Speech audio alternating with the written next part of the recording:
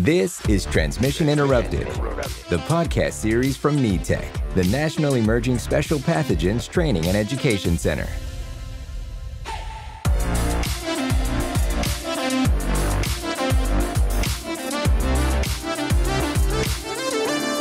Welcome to Transmission Interrupted from NETEC. Hello and welcome to Transmission Interrupted. My name is Jill Morgan. I'm a nurse here at Emory University Hospital in Atlanta, Georgia. For those of you not yet familiar with NETEC, our mission is to set the gold standard for pathogen preparedness and response across health systems in the U.S. with the goals of driving best practices, closing knowledge gaps, and developing innovative resources. NETEC works alongside and in cooperation with the CDC and is funded by ASPR, the Assistant Secretary for Preparedness and Response. On today's episode, I'm joined by two very knowledgeable physicians, Clayton Mowrer and John Horton. Clayton is a board-certified internist, pediatrician, and adult ID physician who is currently at the University of Nebraska Medical Center, where he's a pediatric infectious disease fellow. Welcome, Clayton. It's a pleasure to be here. Thanks for having me on. And my friend John Horton is here today. He is the Division Director of General Obstetrics and Gynecology for Emory Healthcare. Horton has been working with us on all kinds of issues with pregnancy and high-consequence infectious diseases since the Ebola outbreak of 2014. Nice to have you with me today, Horton. Thank you. Nice to be here. We're going to talk a lot today about travel and travel precautions or preparedness for those who are pregnant, toting a newborn, or breastfeeding. But I know y'all field a lot of questions all day, every day. So I wanted to just start with some of the things that you answer all the time. John, what do you feel like is just a really common set of questions that you get that you know you have to have prepared answers for? Sure. I do get a lot of questions when people are preparing to travel, and most of them center around, in the world of infectious disease, of who can be around my baby, who can I be around if I'm pregnant? Are there things that I need to think about from vaccination, as well as even food preparation if I'm traveling to places where I'm unsure of the safety of either food or water, and sometimes even the environment, whether somebody's going camping or going to a lake or to the ocean versus going to a place where all of their meals will be prepared for them and they may not have the ability to see what's going in to the things that they'll be eating or drinking. And then even the environments from, hey, we're going to go into a cruise and we're going to be in high contact areas. How do I protect myself? What are the things I need to think about? And I think we're going to go through a lot of those answers as we travel through today's program. Excellent. Absolutely. So let's start there. Let's talk about travel preparation. What do people need to put together? What do people need to think about? And how far in advance does some of that prep need to happen? So I think when you start deciding on where you go, that's when you start preparing. Then you need to think, how are you going to get there? And depending on those two answers will help mold what your preparations need to be. How long will you be in a car? Are you traveling with other people who you're not normally around? Are you on a plane? Are you on a bus? Most travel scenarios will have some instances where you're going to be around a high volume number of people, especially in the travel portion of your trip, and start thinking about, how do you want to protect yourself? The first preparation is thinking about your comfort levels, especially when it comes to things like masking.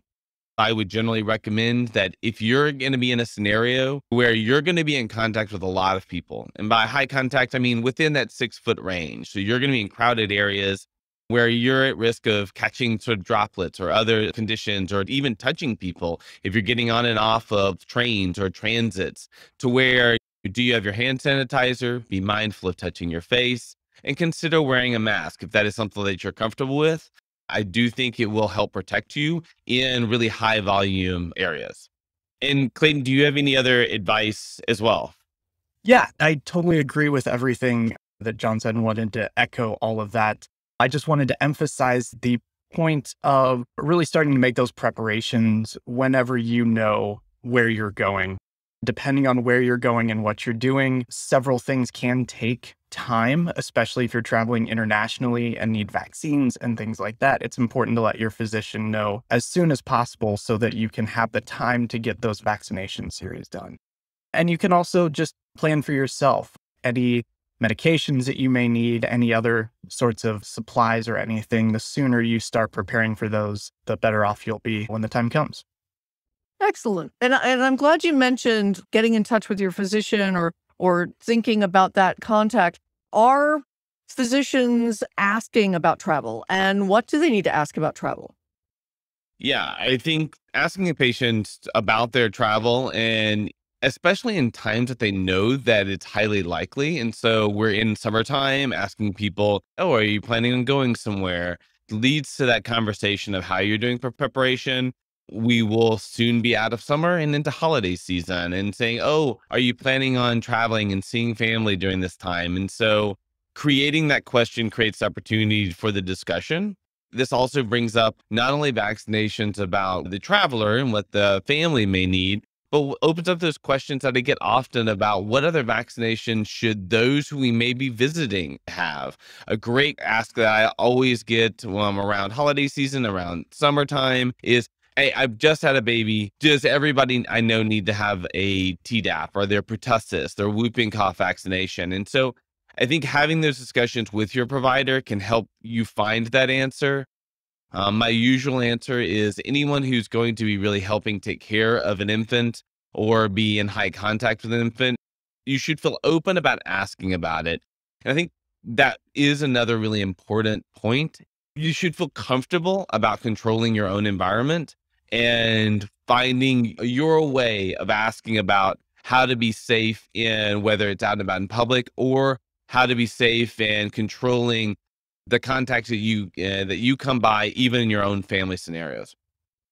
Yeah, I love what you said last time we were talking, Horton. You mentioned don't be afraid to use either your pregnancy or your newborn as an excuse, right? Like assert that. Absolutely. Hey, if you're having to go through this pregnancy, you may as well give some bonuses from it, because there's a lot of challenges that come with pregnancy and taking care of a newborn. And so feel free to utilize this. And even as your children grow up, I mean, you'll still have kids, and you can use any of these excuses. You can help frame in a non-threatening way of, hey, we're coming by. My kids are often really sick. Is there anything that we need to worry about when we come to your household? Because it's also important to think that it's not just us getting sick, but we bring things to other people. And so being mindful of also, if we're not feeling well, of giving yourself pause and acceptance of what may be fear of missing out or sadness of having to cancel travel. But if you're not feeling well, if you're febrile, if you're sick, you should really consider maybe not traveling. And so there's the flip side of this, being mindful of, if you're in a place already before you travel of being ill, you should consider staying home in your safe environment. But I definitely think you should utilize any ease you can of talking with family, talking with the restaurant, talking with the hotel of, hey, look, we're just trying to keep ourselves safe. Can you tell me about this? Yeah, great point. And that in our preparation and planning, we probably need to have an escape plan or a backup plan for those eventualities. Excellent. So you mentioned things that we could think about or conversations we could have with the people we might be traveling with. COVID's been on everybody's mind, but there are a lot of other things that are sort of risky or dangerous out there. What other things does this population, the pregnant, breastfeeding, and traveling with newborn group need to be aware of? I think we're all kind of in this COVID bubble, so that tends to be the conversations that most of us have. But it's easy to forget that there are plenty of other things to think about. There are plenty of other respiratory viruses too. It's not just COVID either. And so being aware of your surroundings, your environment, how people are feeling, how you yourself are feeling is important as well. Depending on where you're traveling to, there certainly are other sorts of diseases that we always like to consider, particularly in international travel. Things like malaria, yellow fever, Zika is an important one in this population that we tend to talk about and haven't heard a whole lot about recently, just again in this COVID bubble.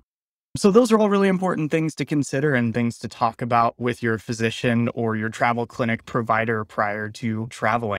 Certainly, there are a lot of other scenarios. We like to talk about infections in certain scenarios being your biggest risk factors. So depending on where you're going, again, mountains, hiking, do you need to be thinking about ticks and other things like that? And this is where those discussions with your provider come in to play, because they're going to be able to guide you on how to take appropriate precautions and safety measures, perhaps medications or vaccines if necessary. Excellent. And then Horton, there are some things that might be mild or people don't think of them as being a big deal, but that for pregnant women can be quite an issue, right? There can be. And towards Clayton's discussion, there are a lot of medications in our preparations like lotions or insect repellents that I have these conversations pretty consistently with my patients. And so things like it is okay to use insect repellents that have DEET.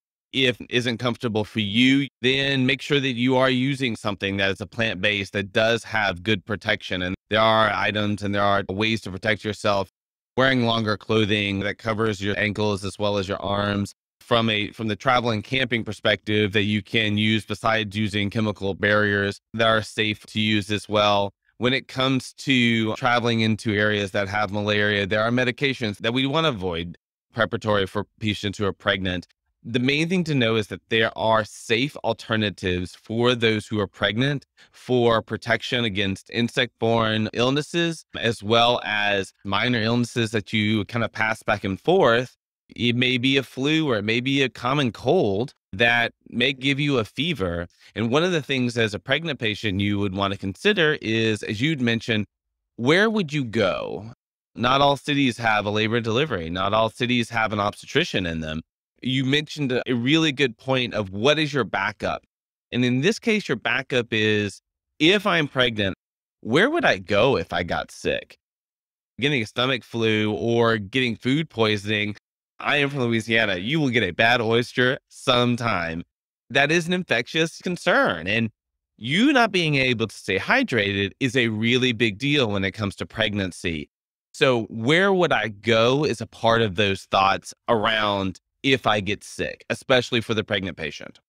And I just want to let that lead right into something that I don't know anything about. And that's, when does that also affect breastfeeding? When does that affect if I'm pumping? What do I need to be thinking about? Or when do I need to be concerned that maybe I need to have an alternative for my baby's nutrition there? In general, there are very few things that you would need to stop from a transient illness that you would need to stop breastfeeding. So the good news is you can continue to breastfeed. And I always talk about this whenever we talk about breastfeeding and travel. You should feel comfortable breastfeeding wherever you want to breastfeed. I feel like a person should be able to breastfeed in public wherever they want, but that may not be comfortable for the mother, the parent who's breastfeeding. I always talk about this, that the nipple is not dangerous. It will not make people go blind. And we have this fear of breastfeeding in the nipple in the United States, but know that it is safe to breastfeed in general. There are very few things that are of transient infectious disease that are a problem. Even if someone were to get mastitis, keep breastfeeding. And so definitely, Clayton, you've got an expertise here that can add to this. I would totally agree with you. There are very few instances in which it's not okay to continue to breastfeed. Particularly, like John mentioned, it is not uncommon to get a GI illness depending on where you go to, even here in the States, with seafood and things like that. And even then, it's really important to continue to breastfeed. And the most important thing for the mom is just continue to stay hydrated, right? And that's going to help as well. If for some reason there is difficulty with breastfeeding during an illness, making sure you have an alternative to feed your child. If that means it's formula somewhere, making sure that you have a safe and adequate water source, something like that. But in general, it is okay to continue to breastfeed during a mother's illness. Well, I'm glad to hear that, but I also want to put a plug in here for, if you have a GI illness, practice good hand hygiene when you're handling your baby and your breast. That's all. I totally agree. And the same with if you've got a respiratory illness, having masks around or ubiquitously in our bags is something very modern, sort of very new that has come with COVID to most of America. And so if you've got a cold, putting on that mask when you're in contact with your baby can help. And so doing your basic hygiene, if you were ill, while you're around your baby, cleaning your hands, having good hand hygiene, wearing your mask if you're ill can make a difference. All right, I want to ask a couple more things about just while we're in the idea of breastfeeding. First of all, talk to me about traveling with breast milk, traveling with breast pumps. It sounds like a really complicated idea. It can be very complicated and it can be a little bit intimidating at times as well. I first want to echo what John said is that you should be comfortable breastfeeding anywhere, right? And that can sometimes be difficult here in the States in crowded airports and things like that. Something to keep in mind is that there is a law in place that requires medium and large size airports to have dedicated rooms for breastfeeding that are not bathrooms. So keep that in mind as you're traveling, that there may be a safe space for you to go that's a little bit more private as well. But if you are traveling with pump and pump parts and things like that, there's also a lot of considerations there. So I do want to say that for moms traveling with breast pumps and pump parts, your breast milk and the pump parts are exempt from standard liquid and carry-on TSA regulations.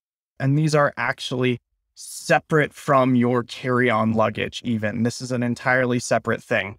That said, you will find that some people recommend traveling with kind of still that 3-ounce bottle just to avoid any hassle, if you will, in going through security and such. In addition, they are technically not allowed to inspect your breast milk. They're not allowed to open it. They're not allowed to evaluate it.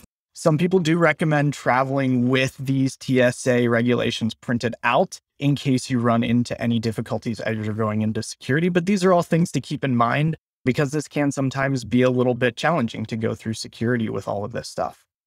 Yeah, I agree. And being mindful that if someone does tamper with any of your breast milk, if it's open, then that's something you should consider. That's when you toss out, as painful as that may be. But if it's been opened and inspected, certainly touched in any way, that's something you should consider just not utilizing.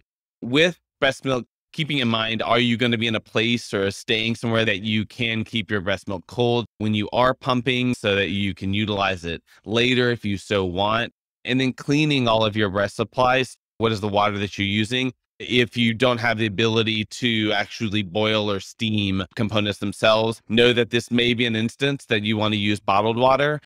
If you're in a place that has good, clean water, totally feel confident using it. But this isn't the place I'm going to clean my breast pump parts in the lake. Like just because it's water and looks clean and pristine, not necessarily true. And so making sure that you've got good fresh water that you know is safe, not just to mix with formula, but even cleaning the breast pump parts. Wow, I had not thought about that at all. But I know that in a lot of parts of rural America, we still have people that are wells and, who knows what's going on with those sort of water sources. That's really interesting. All right. We talked about a few of the infectious diseases that are sort of out there swirling around. And I know that masks have really helped keep down the transmission of some other respiratory pathogens that otherwise would have been running rampant through our population, whether that's influenza or RSV, which I know is a real concern with small ones. The other one that I'm hearing a lot about right now is monkeypox. Can we talk a minute about whether that's something that I need to put on my radar, or what are y'all's thoughts on that? From a pregnancy standpoint, monkeypox can have an effect. It is certainly not as severe or impactful as some of the other pox-like illnesses, like chickenpox or like certainly smallpox, which we should not come in contact with since its eradication in general population. And so the main thing would be is if you were somewhere and you are suddenly developing an unusual rash, especially if it is a rash that has little blisters, pus-like blisters, clear fluid, that is something that you've never had before, that's something you're going to want to contact your provider about. And it's a good point of how are you going to talk with your provider even if you're somewhere else? And so you may have the ability to talk with your home nurse practitioner, PA, physician, even if you're from afar. And so the main thing about monkeypox, it is rising. To give you an idea, there's been about 3,500 cases outside of its usual endemic area worldwide. So the numbers are still fairly low. The other important thing to know is you have to have a pretty significant high contact to get monkeypox. This is not like COVID. If you're within 6 feet of someone, you might be in a contagious area. You're going to have to really physically interact with someone on a fairly intimate basis to be able to transmit this. So know that your fear of getting this should be pretty low because it does take such high contact. But it is always a good idea because there are a lot of things that are far more common, like even herpetic outbreaks, that may be actually having as much or as significant effect as well. So you'd want to contact your doctor if you have any new rash outbreaks, especially ones that involve blisters or open sores. Wow. So I'm thinking about traveling to see family. I've got this newborn, and Aunt Sally has fever blisters, or what we would have called fever blisters, right? Like, what do I need to be thinking about? I think that this kind of goes along with what we were talking about a little bit earlier and how to approach families or other close social gatherings with a newborn or with a pregnant woman in the context of, listen, myself or my newborn baby, we are susceptible to a lot of different infections. Our immune systems are not functioning like a normal, healthy person. So we're really trying to avoid people who are feeling ill. So if there is a form of a rash or a blister, I really don't want my new baby to come in contact with that and get that right now. So maybe when you're feeling a little bit more healthy and that goes away, you can cuddle them all you want. That's kind of how I would approach a lot of that. Yeah, setting house rules, because it's probably not easy to say, hey, Aunt Sally, got any new rashes? I mean, that might invite conversations that you were not expecting. I think Clayton said setting just house rules of, if you're not feeling well, if you've got something going on, take a look at our lovely baby from afar. Aren't they adorable? That's sort of how you approach it. I think just laying those ground rules and realize that something like fever blisters is something that normalizes in a person's life. They may not even think about it. And so you also need to have your own eyes on that. If you notice something, what would be your out? If you see someone who looks ill because they may have wanted to be included and that fear of missing out may have driven them to come to that family gathering or that party, that if you see something that just doesn't seem right, what would be your out? To say, hey, we need to go take a nap. Hey, we need to step away for a second and get some fresh air. And so what would be your out if you feel like you're in a scenario from concern of illnesses that you could escape? Yeah, I think having an ally and that plan is a great idea. That you want somebody, whether that's your partner or another relative or friend, that can act as your backup, establishing those really reasonable borders around behavior. And you're right. I mean, we might be going to visit people that we haven't seen in a couple of years now, right? Or my baby's now a couple months old and nobody's seen them at all. And I know that people will be anxious to visit, but saying, hey, we really need to be super cautious right now. I appreciate you keeping your distance or keeping your hands to yourself, whatever it is, and having that out if things don't go my way. And that really brings up to me, like you mentioned, wanting to be in contact with your physician or your practitioner. What are the other times when I really need to touch base with them? Are there signs or symptoms or conditions or risks that it's past time for me to be able to treat myself or feel like I can successfully take a Tylenol or a Benadryl and get past, and I actually need to get help?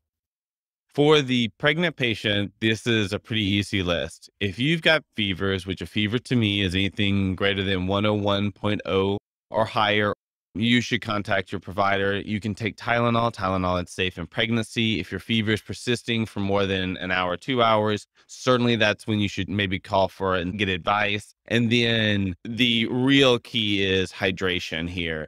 If a pregnant patient gets really dehydrated, they will get sick very quickly, and it can precipitate even into contractions. And so if you're having nausea and vomiting to the extent that you're not able to maintain hydration, you're not able to drink fluid, to keep yourself hydrated, that is a do not pass go scenario. Like, you should seek medical attention at a local facility, if not also calling your provider for advice. Excellent. Excellent. Yeah. And I suppose right now in the heat that's just all across the country right now and doesn't seem to be abating, that's an especially high risk of dehydration. And then, Clayton, are there times that that's something like in our newborn, up to like 1 or 2? Are there special things we should be watching for in that population? Certainly newborns, especially within the first month or two of life, any fevers, I would contact your physician or baby's pediatrician as normal. As they get older, again, it kind of depends on how the kiddo is doing, maintaining hydration, persistent fevers, depending again on where you traveled, especially in various international locations. Any fever really could be recommended to at least touch base with your doctor. And so those are really the biggest things that would be indications to contact your physician. Excellent. So if I get home from a trip and I'm sick within, a week, 2 weeks of that travel, what information do I need to bring to my practitioner? Like when I'm going for that visit or when I finally decide I can't handle this by myself and I need to go. Like as a practitioner, what do I need to be asking about somebody's travel when they're now ill, perhaps post-travel? There's a lot of good questions to ask to elicit risk of infection. Certainly location of travel, how long were you there? Who were you with? What sorts of food did you eat? Where did you get your water from? What was your water source? If, again, international travel, vaccination status really regardless, prophylaxis that was needed, things like that would be really important questions, I think, to ask. For the pregnant patient, I would also put into that list, I think right now, we think of shortness of breath, I think very much in the guise of respiratory illnesses. And though we're talking a lot about infectious disease and how to protect yourself, certainly the pregnant patient is more likely to get clots in general from either a febrile respiratory illness or just out of the blue without it. And so just from a provider standpoint, always keeping minds open about this might be a respiratory illness, this might be something else. And so just keeping your spectrums broad, your differentials large about does somebody have an infectious disease and what else could that have potentially triggered that now puts this pregnant patient or this person at risk? Wow. Yeah, that's a lot to think about. And really a lot of topics to think about today, right? So whether it's the preparation for travel and when I would time a vaccine or when I need to see my doctor ahead of time so I make sure I get all the right stuff together, making my way through public transportation and crowded airports and making sure I have good hand hygiene and my hand sanitizer ready, that I can safely navigate through TSA checkpoints with a breast pump or breast milk, and then navigating the minefield that might be my family, their family, friends we haven't seen who perhaps have a different threshold for sanitary kitchens and things like that. There's so many conversations here that we could be having, but I wanted to give you guys a chance to just tick through the things you really want people to come away knowing or thinking about when we leave them today. Clayton, you want to go ahead with your list? Absolutely. I think the couple things that I would keep in mind are, number one, plan early. It's important to just consider and start to plan. Reach out to your primary physician, travel clinic if necessary.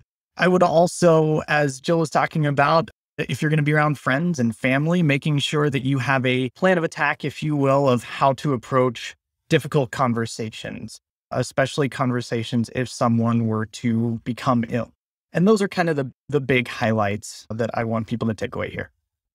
For you as a pregnant person, the main thing I want you to know is there are resources out there. There is the American College of OBGYN. We have a travel site, certainly for pediatrics, the American Association of Pediatricians.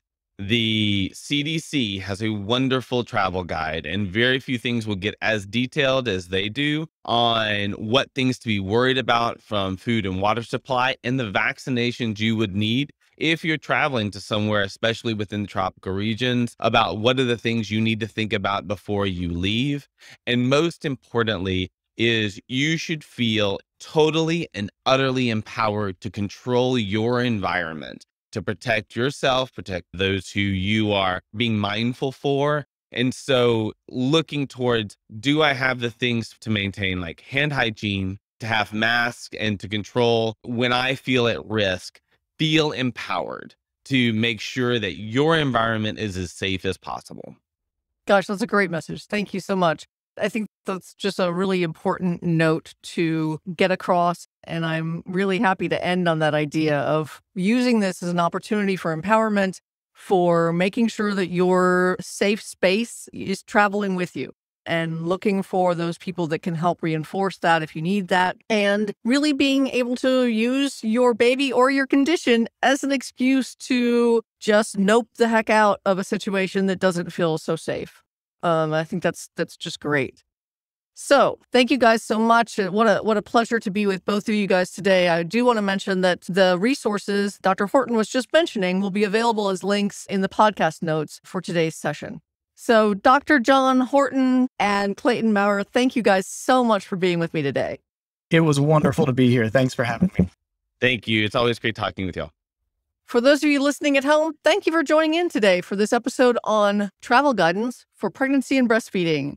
We hope you'll join us for future episodes on a wide range of topics from healthcare worker safety to personal protective equipment and more about infectious diseases of all kinds. If you have any questions for us, ideas for a future show, or comments, please feel free to contact us at info@netec.org, or you can find us on the web at netec.org/podcast, where you can subscribe to future episodes and find more information on today's topic. We'll see you next time on Transmission Interrupted. You've been listening to Transmission Interrupted, the podcast series from NETEC, the National Emerging Special Pathogens Training and Education Center. Learn more at netec.org.